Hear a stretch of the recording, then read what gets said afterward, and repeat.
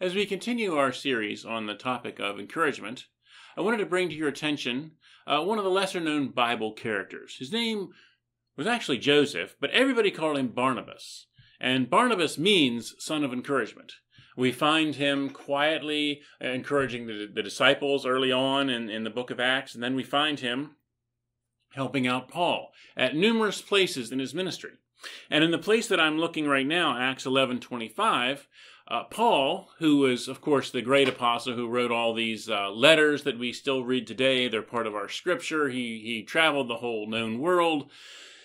He did so much for the faith. But at the point in which this scripture happens, he had given up and gone home. He had changed. He had first been a persecutor of the church, and then he had found Jesus in a powerful Damascus Road experience and converted. And then he'd gone gangbusters trying to share this word with everybody, and a lot of people didn't want to hear it. And he got in a lot of trouble, people throwing stones at him and things like that. And he had just decided, well, this isn't for me. And he'd gone home. Then Barnabas went to Tarsus to look for Saul. And when he found him, he brought him to Antioch. So it was that for an entire year they met with the church and taught a great many people, and it was in Antioch that the disciples were first called Christians.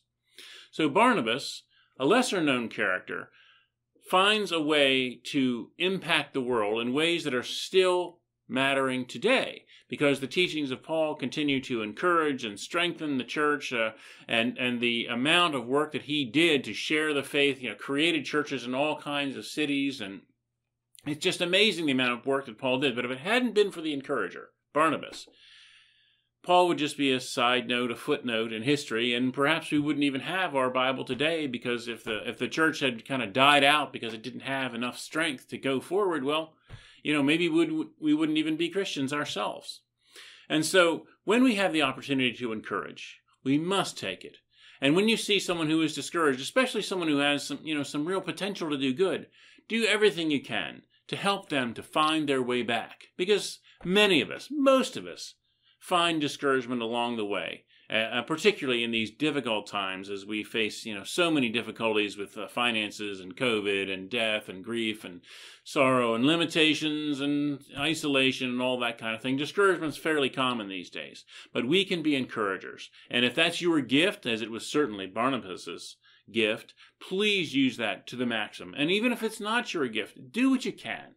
Do what you can to help people know that you are coming alongside of them, that you are praying for them, and that you wish the best for them as they are able to come out of that discouragement and accomplish whatever mission it is that God has put upon their heart.